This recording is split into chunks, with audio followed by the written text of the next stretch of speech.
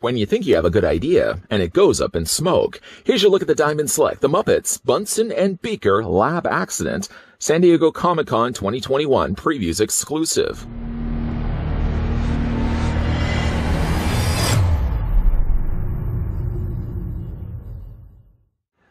Beaker's in a panic because he and Dr. Honeydew have been in some kind of lab accident. Scorched from a small explosion and looking like they just got slapped by science, Bunsen and Beaker feature an exclusive paint deco, as well as multiple points of articulation. Limited to only 3,000 pieces, the pair comes packaged in a full-color window box with fifth panel door, sculpted by Gentle Giant Studios.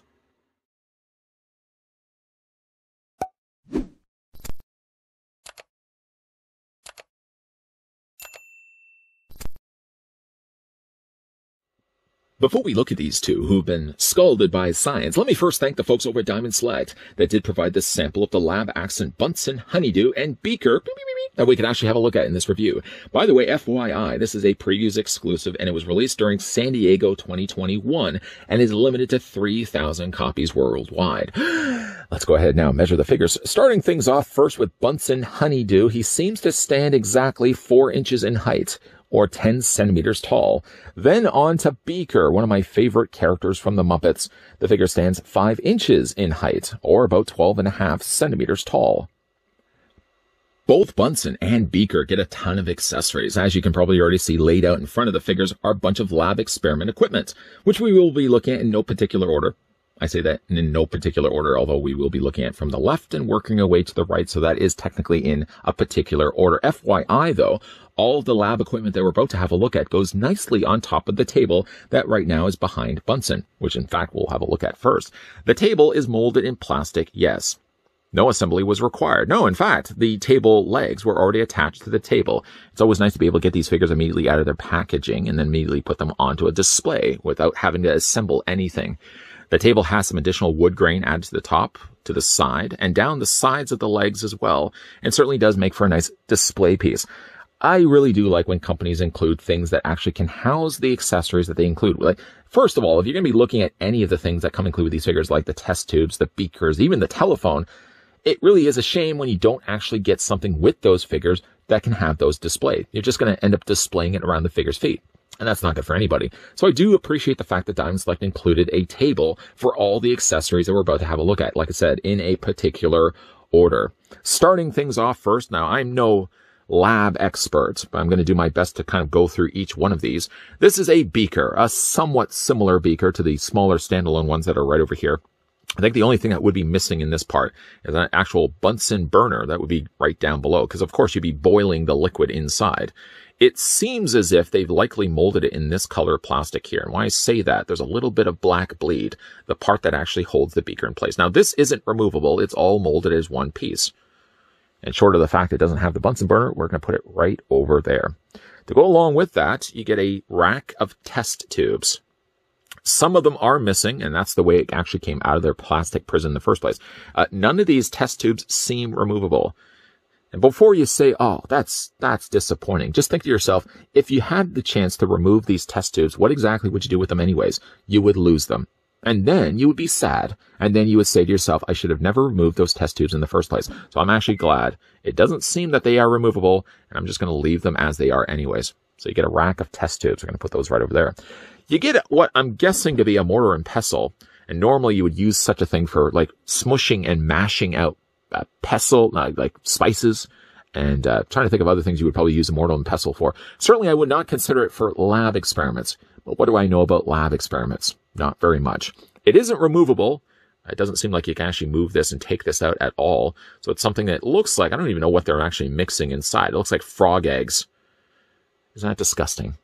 But you get a mortar and pestle. We're going to put that right over there. And if that isn't the correct term for that, I do apologize well in advance. You get a pair of beakers. I guess technically a trio of beakers if you consider this guy right here as well. One contains a purple liquid. One contains a green liquid. And in both the cases, it looks like there's little tiny bubbles on the inside. I don't know if that's to tell me a well warning that this is going to be exploding sometime soon. I probably should be putting this aside before I start looking like these two. They are nicely done, and as you can see, they've used a translucent kind of clear plastic and sort of, I guess, colored the bottom base of it. And you get, like I said, a couple of beakers. We're going to put those right over there. The figures also come included with a clipboard, and I hope that you guys can actually see what this says.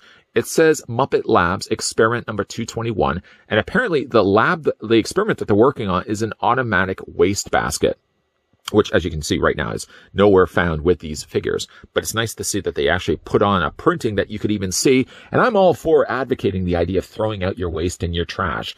Although I gotta say, if you had something like this that you're throwing your trash at, I don't know, I'd be a little reluctant to the idea of throwing out any trash in this for the fear that this thing would think I'm also garbage and want to swallow me up whole. The neat thing about this, though, is that the clipboard fits nicely into the hand of Bunsen Honeydew. Not necessarily this hand, because this hand is actually more pointing instructions to Beaker, because it seems like Beaker's the one that does all the actual mixing of chemicals. But what you can do, though, is on this other hand, literally on the other hand, between the thumb and the pointer, there's just enough space. There's just enough space for a clipboard. And you can wedge that in place. You can also bring the arms up, bend the elbows slightly, and you can have Bunsen Honeydew looking at his clipboard. Again, I don't know what they're really building, because if they're looking at this to be their final solution, they don't really have any of the parts I would think to make at it. They got liquids, they got Bunsen burners and beakers and test tubes. Nothing I think would actually be able to successfully build this experiment. Or maybe the experiment is this, and they're going to be feeding this thing whatever just blew up in front of them. I don't really know. The last thing that actually comes included with this set, just put the figure down here for a second, is a telephone. One thing I would certainly recommend, again, not being a lab expert at all, if you're going to be dealing with chemicals, have a phone readily available, nearby, at arm's reach. Unfortunately, though, I hate to burst your bubble here, but unfortunately, the receiver is not removable. So I don't know what kind of phone calls you're going to be able to make unless you kind of hold the phone to the side. Oh, wait a minute. The phone is hollow. You're not going to be making calls to anybody. Sorry. But we can, take the telephone. We'll put that right over there as well. And certainly while we're at it, let's go ahead and remove the clipboard, and we'll put this also over here also. So as you can see, everything nicely laid out. You may want to lay this out a little bit differently, but for the purpose of this review, it's just to show you everything is nicely laid out here. Getting, though, a closer look at Bunsen Honeydew. Now, these figures were released before, but not with this blown-up effect. All this additional ash coloring of black that's been airbrushed, in this case, the lab jacket, the arms, the sleeves, and the face of Bunsen Honeydew, wasn't there on the original releases of both the figures. Now, the figures themselves seem to be the same as what we got, the samesies as what we got before, other than just, again, the different color treatment right here. And I like that. I think it adds a little bit something else extra to this. I don't know if I would just say that this is, if I was to buy the one set, this would be my go-to. I would still want to get myself an original Bunsen and Beaker, which I do think I have. In fact, I might have even reviewed it earlier here on this channel. But this is a nice way to add some additional coloring to those existing figures. As you can see, closer look, there's Bunsen. No eyes whatsoever. I don't even know how he's able to look through. Even if he's got glasses, glasses is fine. But when he's got eyes, the size of, they're non-existent. I don't even know how he's able to see. The glasses, though, are not removable. It looks like they've actually clipped them in place on either side, just above his ears here. And again, like the face sculpt, I think is the same as what we got before. Just again, that blast effect, the ash effect all over the front of his lab coat and all over his face as well. The coloring is really good on this figure as well. Even he has it a little bit on his hand as well, on both his hands actually. Articulation on Bunsen Honeydew. First of all, we'll look at his head. His head rotates all the way around. It's on a ball joint. Yeah, so you can rotate it. You can also hinge it up, hinge it down.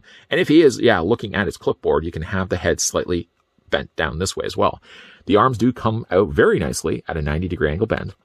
I did notice like the elbows were a little on the tight side. It looked like there was a little bit of paint buildup when I initially took these figures out of their packaging, but it looks like it has freed itself up nicely. So there's a hinge joint there in the elbows, and you can also swivel at the forearms as well. Both of the hands, by the way, also can rotate. They are sitting on peg joints. When it comes to the lower half, it's a little harder because, of course, Bunsen's got himself the lab jacket. But there seems to be, from what I've tried at least, there seems to be a little bit of a waist swivel underneath that. He does have, also, if you can move back the lab coat just a little bit, he does actually technically have a knee joint. You can see it right there. See the little knee joint? And then when it comes to his feet are on ball joints. You can hinge those back and forth. The figure doesn't have peg holes on the undersides of his feet, but even though he's kind of small, I mean, you'd think that he'd have a little more difficult time maybe standing. Bunsen Honeydew actually stands perfectly fine. On to now Beaker. Let's go ahead and pick up the figure. And we've already looked at the fact that Beaker is going to be a little bit taller than Bunsen Honeydew, so it matches, of course, the way he looks in the series as well. I don't know if it's just between the hairstyle, the fact he's a tall drink of water, and the fact just the outfit that he wears. It always reminded me of Kramer from Seinfeld. I wonder if they took some inspiration from Beaker. Possibly. I mean, certainly just looking at the pants and shoes alone, if I wasn't to tell you who this character was, I would look at that and think immediately Cosmo Kramer. Anyways, though, for the face sculpt, though, on Beaker, it's classic looking Beaker. The disappointing thing about Beaker, at least on mine, is the fact that the white that they've clearly painted on his eyes has found their way also onto his schnoz as well. There's a little bit of white on there as well. Not unless this started to be the original plastic color that they used and they weren't able to get the nose completely painted, and that's why there's that little bit of white separation right there as well. His mouth isn't a permanent look in his face, so you can't actually close and open and close it, although it would be certainly very difficult in the case of Beaker to be able to put a hinge joint right there, because I don't think you'd ever really be able to close the mouth completely. It would always be latched open like this. On the inside, though, there's a little bit of additional pink. It doesn't look like he's got any teeth whatsoever. Kind of just jarring a bit. Are those teeth at the bottom of his mouth? Possibly it is. I've never really noticed that even before. I never really looked closely enough at Beaker to realize, does he have these jarring-looking teeth at the bottom of his mouth? How would he even be able to chew? I'm asking questions that will never really get answers. I do like the texturing that they've actually done to the surface of his face. It sort of really does read as a Muppet skin, sort of that furry kind of skin that the Muppets have. And of course, he's got this volcano top hairstyle, nicely painted in both a lighter, more medium color, I guess, orange, and slightly darker strands of orange in there as well. Really nice head sculpt on this guy. And of course, his lab outfit, this would be the same, I'm guessing, as the original Beaker, just, again, added some additional explosion on the front of his jacket, on the sides of his sleeves. He doesn't seem to get it anywhere else. I would have maybe thought that you could have had some of it maybe on his face. Maybe that's why there's a little bit of a darker coloring on the bottom, the base of his nose. That's maybe a little bit of what's happened here. He's also got a little bit of it on his face as well.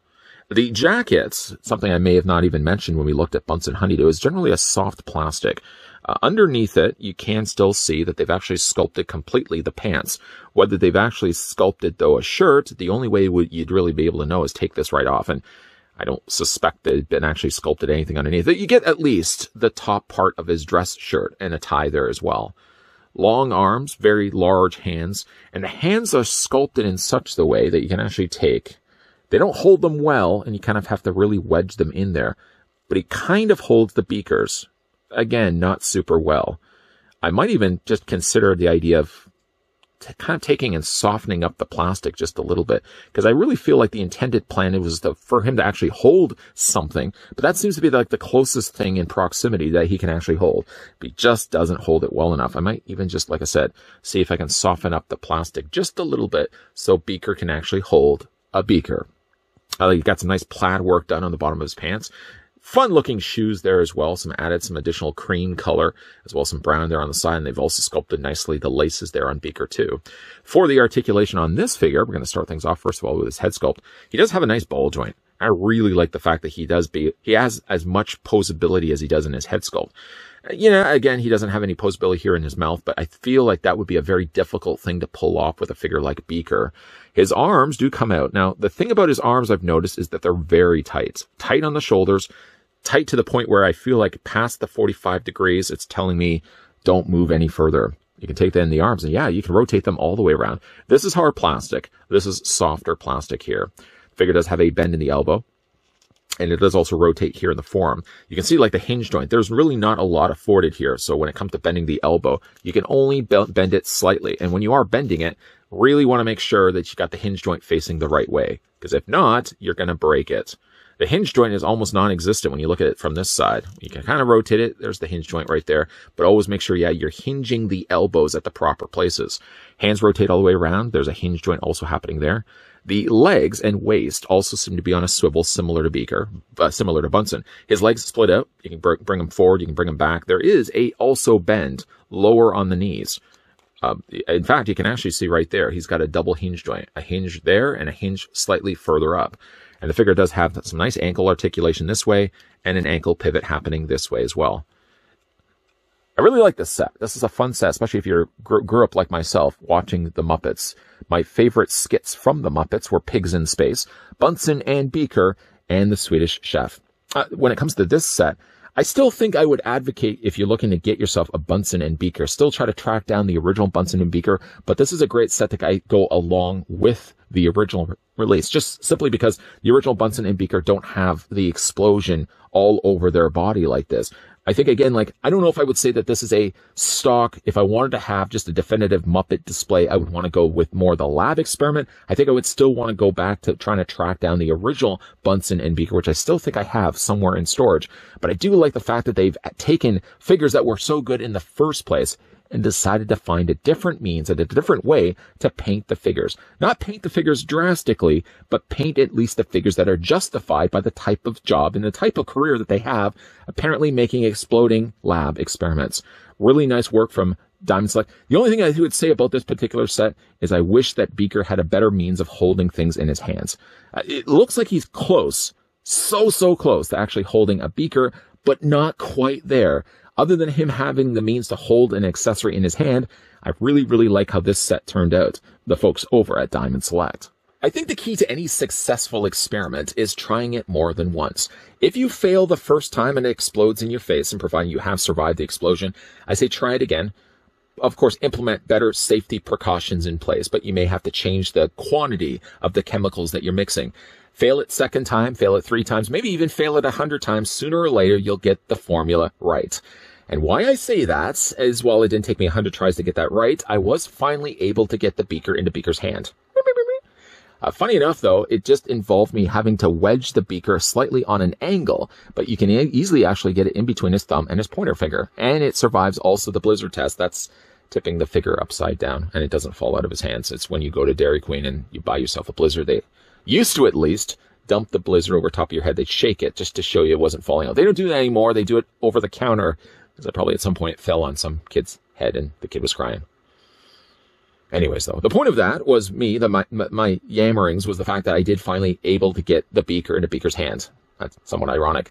At least the clipboard already stayed in Bunsen's hand, and it stays fine in his hand as well. The other accessories are sort of just there more to display on the table, and that's fine. I at least like the idea that Dahmm Select included the table in the first place. There's nothing more bit of a bummer, really, when you get these figures. You get the really cool accessories that go along with them, and then what do you do with them? Yeah, you can put a couple in their hands, but then what are you going to do with the rest of these? If you're going to be getting a character like Bunsen Honeydew and Beaker, you really would want to have a table to come include with them, because of course they come with a lot of really fun accessories, and I'm glad to see that Dahmm Select included a table. Now, still, I feel I have the original set of these. If somebody could just do me a favor and just check on this channel, see if I had reviewed already the original Bunsen and Beaker. I feel like I did. I'm going to have to see if I can track those down. I'm not sure whereabouts they originally went to, but I'm glad to see that they've actually found a use for this mold. These figures, I feel, are too good to get released the one time and one time only. And it was clever, really, on Dahmm's part to find a clever use of repainting these figures without drastically changing their traditional colors in the first place. Bunsen and Beaker and explosions go hand in hand, and I think it's a very smart use of using the same figures and just finding a way to slightly color them differently. Nice work on Dahmm Select's part. Now, again, like, this one is a previews exclusive, ergo it's a San Diego Comic-Con 2021 release, and it was limited to 3,000 copies. In other words, if you did have the original Bunsen and Beaker, which I still think, if you had the choice, I would still go with the original Bunsen and Beaker if you just want the classic look of the characters. But if you are looking to track this set down, 3,000 copies, you may have to now try to find these maybe in places like eBay or aftermarket locations like websites that are still selling this set. But if you're a big fan, though, of Bunsen and Beaker, and you like the idea of their lab experiments blowing up in their faces, a great set to be picking up and adding with the rest of your Muppet figures, also produced by Dahmm Select Toys. Big thank you, though, to the folks over at DST, that's Dahmm Select Toys, FYI, who are nice enough to actually send over the previews exclusive lab accent Bunsen and Beaker that we can have a look at in this review. For your video question for today, if you watched the original Muppets show, not that Muppets Tonight crap that came later, a little bit later on, but the original, the OG Muppet show, what was your favorite skit in the Muppet show? Let me know down below in the comment section. And hey, now, if you are new to this channel, you're enjoying the content that you're seeing, make sure you hit the subscribe button down below. Turn on the bell notification so you're going to get those reminders of whenever new videos are going to be popping up. And yes, at the very end of this video, popping up will be a playlist of other Dahmm Select stuff that I've looked at over the years. Keep your peepers peeled, providing, of course, nothing's blown up in your face. Keep your peepers peeled, because there will be more Dahmm Select reviews coming your way in the not-so-distant future. And as always, thanks for watching. See you guys next time.